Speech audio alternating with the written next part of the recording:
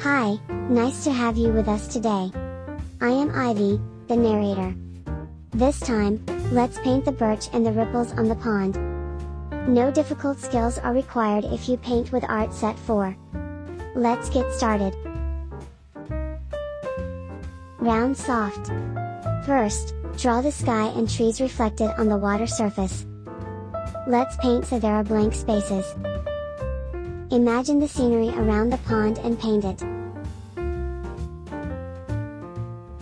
Sandpaper.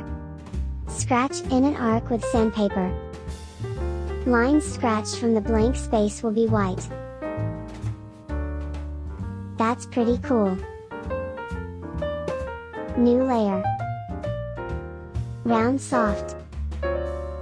Draw the land in front. Undergrowth, 2. Use undergrowth 2 to draw the undergrowth. New layer.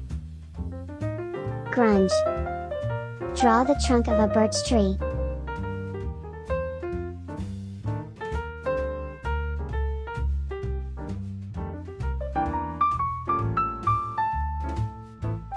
Print block short. Alpha lock on. When alpha lock is enabled, only colored areas can be processed. The starting point of the brush can be on the outside of the trunk.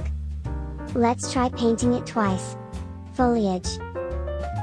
Next, pattern the white birch trunk.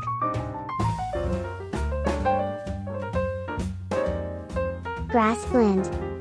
Slide the grass blend along the trunk. Easier than expected, right? Digital oil paint.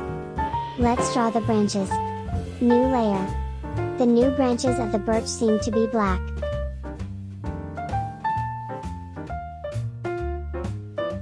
Leaves.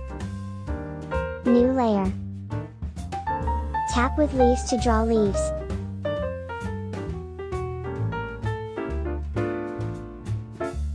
Layer copy. Layer paste. Make 2 layers of the same layer to make it darker. Foliage. Alpha lock on. Adds bright color to the foliage. Undergrowth, 2. Select the layer of the undergrass. Draw the shadow of the trunk. Eraser.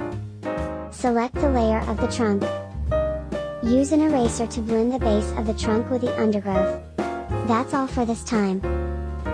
Did you find any useful tips for painting in Art Set 4? Alright guys. Thank you so much for watching. Please join us again next time. Otsukar sama deshita.